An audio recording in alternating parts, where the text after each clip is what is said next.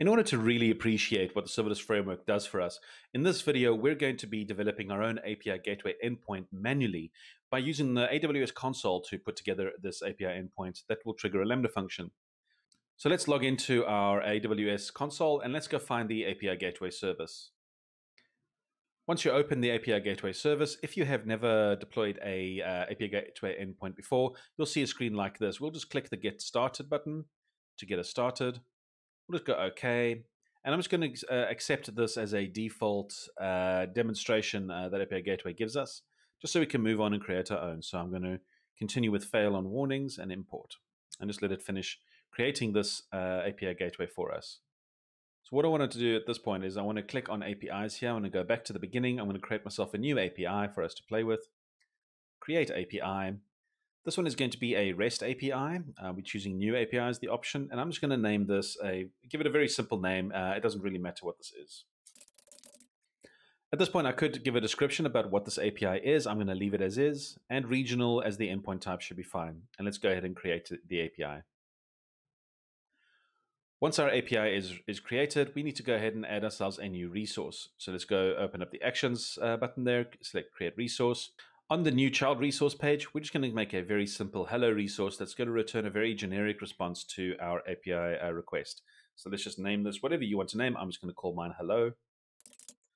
And then I want my endpoint to also reference the same, similar endpoint. So I'm just going to make that hello as well. And with that complete, the proxy resource we don't have to worry about at this point. This allows us to do things such as allow our Lambda functions to rather handle the routing. We're going to ignore this for now, and we'll look at it probably later. And API Gateway Cores is a feature we'll look at later. Right now, we're not going to make any API requests from a browser that requires us to enable cores. So I'm going to create resource. Once you create the resource, you should see that we have it available here as /hello. However, we don't yet have an endpoint to actually make a request to. So now we need to add a method to that to allow us to actually query it. So this is where we go here. We say create method.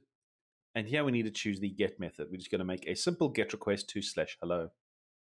And once we're happy with that, we just select that option.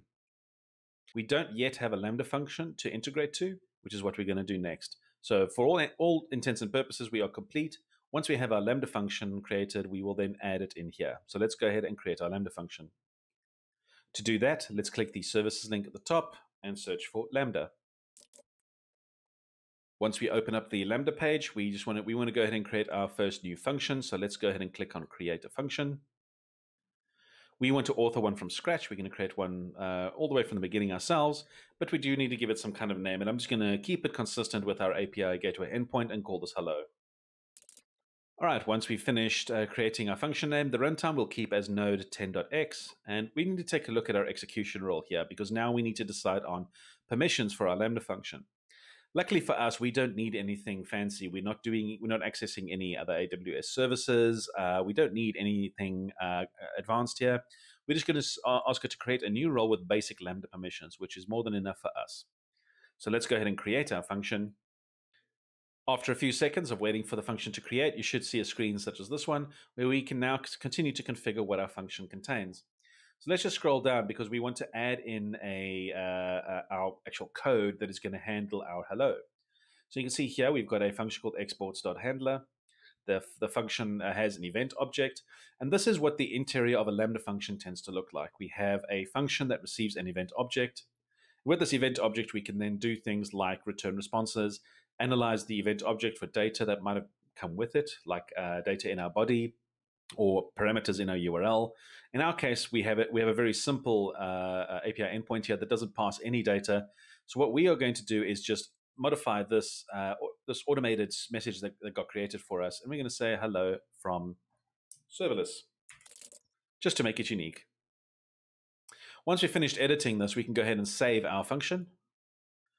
And now that we've actually got this function, we can go ahead and look at adding it to our API Gateway endpoint. So let's go ahead and head back to API Gateway by clicking on Services and searching for API Gateway.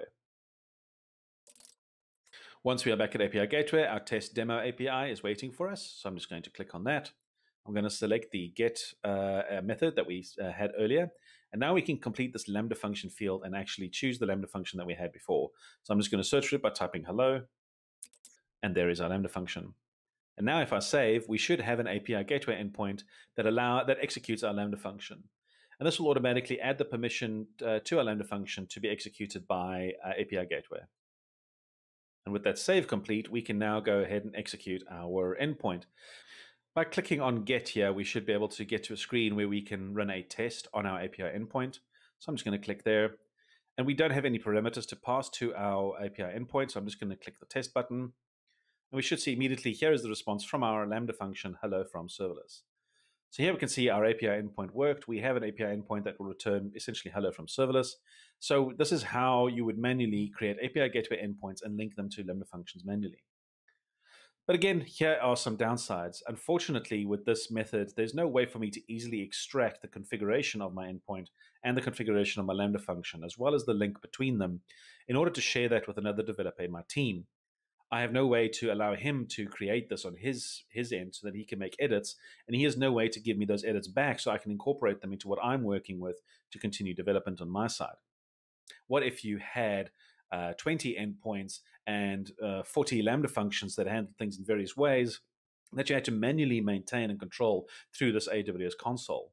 This might not seem like such a big deal now when you're just dealing with a very simple API gateway endpoint and a very simple Lambda function, but things can get complex really quickly, especially when you start mixing in things like Lambda functions triggered by other AWS services like S3, SNS, SQS, DynamoDB, and the many, many, many other services in AWS that can trigger Lambda functions. For that purpose, using the AWS console in this way becomes rather limited and slow to use and very error prone because now you have to configure everything manually and hope that you don't break things every time you come in to make changes. The other side of this is that you cannot share any of this again with any developers. So when things get really complicated, everybody has to work off of the same console, and you cannot test things in isolation before you put them through into your live systems. So obviously there's some issues here, and this is where we will now look at the serverless framework to see how this can help us rather manage these types of development practices in a cleaner and more portable way.